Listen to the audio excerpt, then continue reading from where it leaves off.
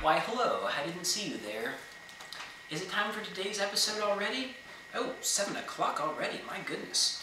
Well, today's episode is about your very own mascot, Pistol Pete. Unbeknownst to most, Pistol Pete was a real man. He was a gunslinger and a marshal named Frank Eaton.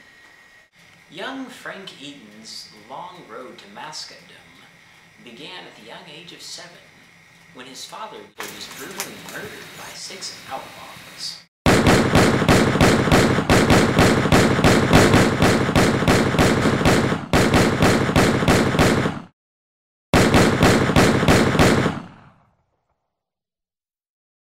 After the murder, an old friend of Frank's father, Mose Beeman, came and talked to Frank.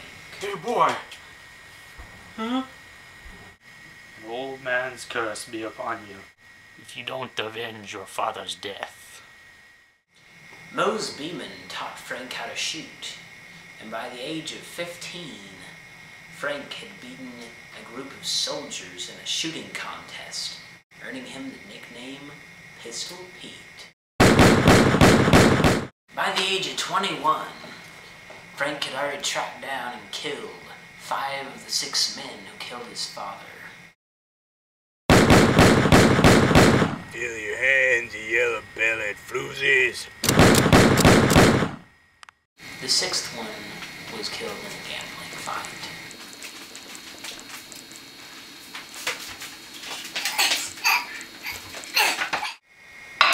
In 1923, Oklahoma A&M declared Frank Eaton, or Pistol Pete, their mascot.